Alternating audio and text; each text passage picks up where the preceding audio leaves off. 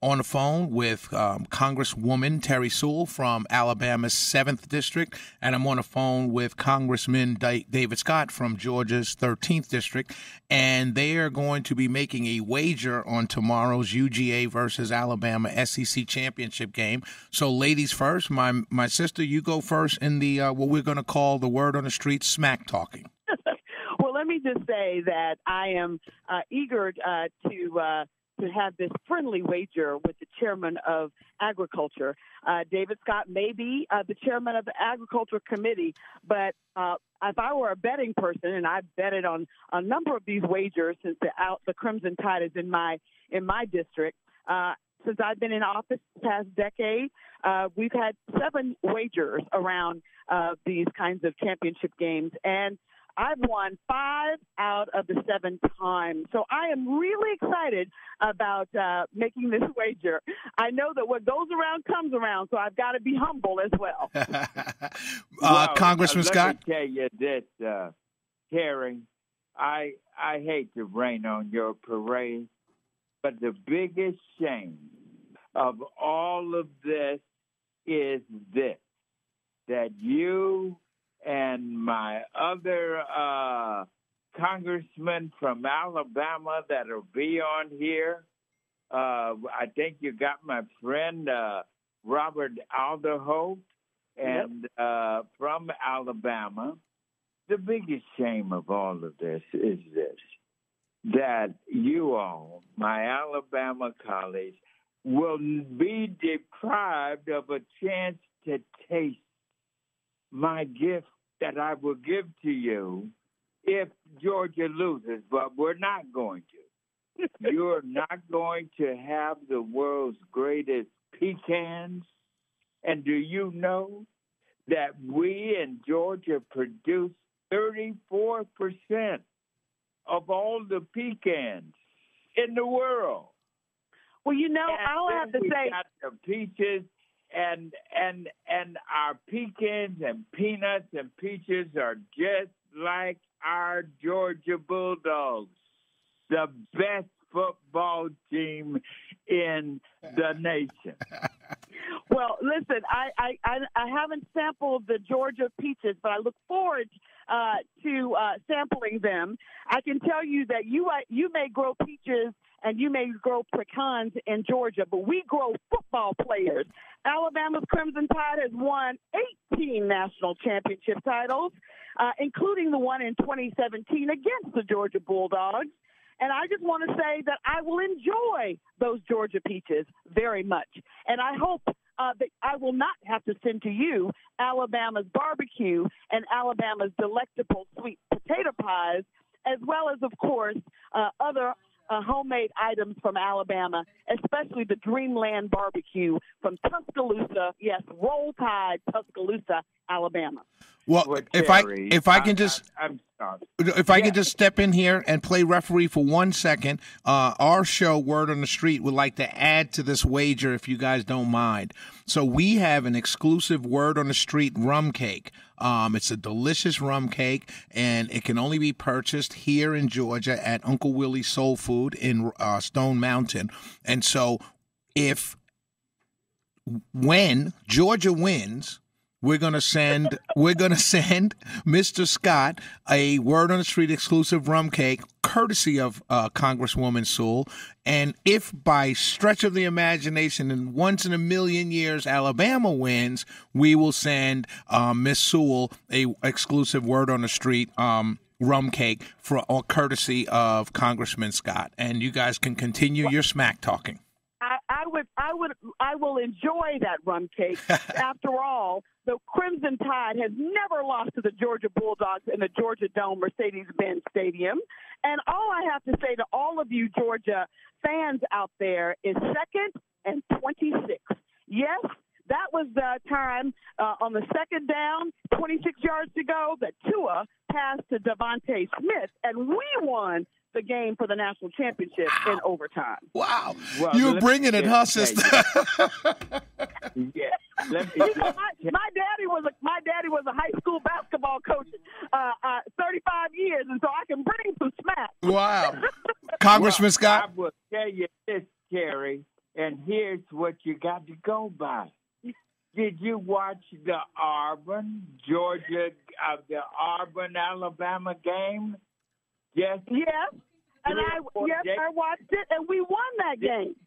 Yeah. But in overtime, like the last time we played y'all. It took you 4 overtimes to do it. I mean,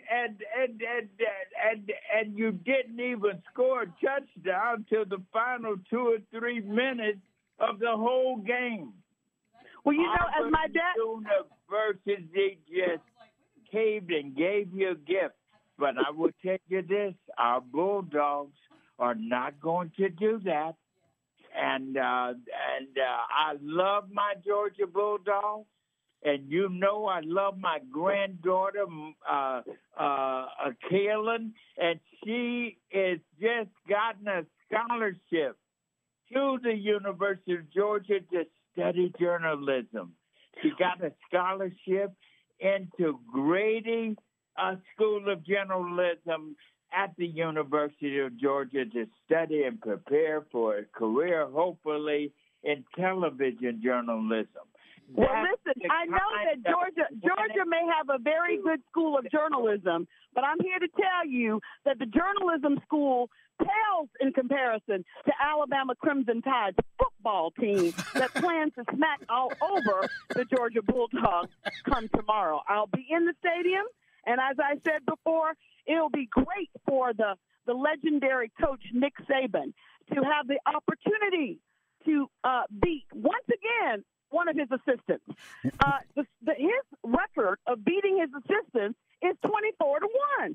And while Kirby Smart was smart enough to actually be schooled and learn how to coach under Nick Saban, he's going to lose tomorrow.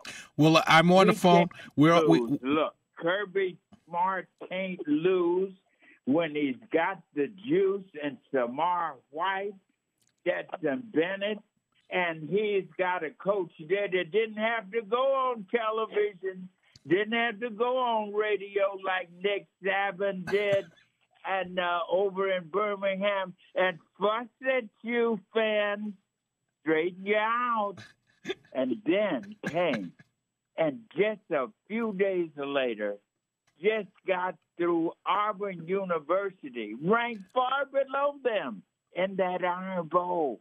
Didn't score a touchdown in the whole game. Took them four overtimes, a record. And that's the team you're talking about that's going to beat my beloved Bulldogs? I don't think so. I'm on the phone. All I can say is a win is a win. That's what my daddy said. Don't matter how you got the W, as long as you get the W.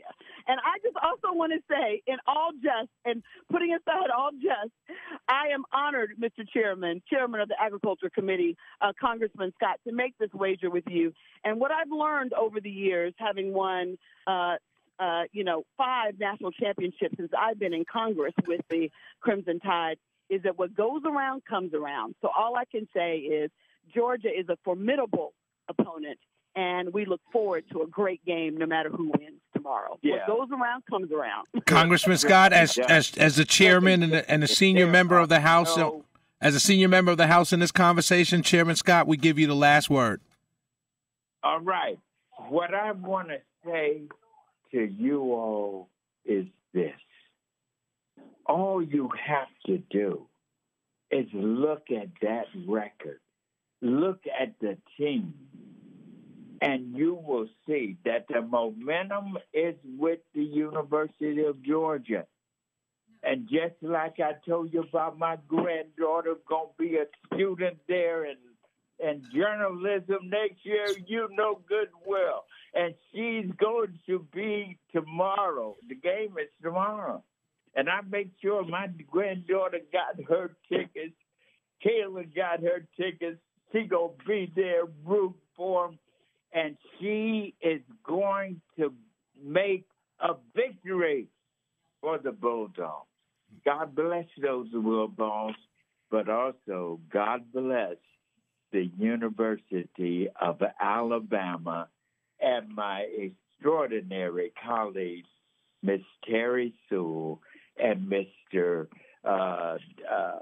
Aderholt. And also, I got my buddy there, Jody Hice, who's with me.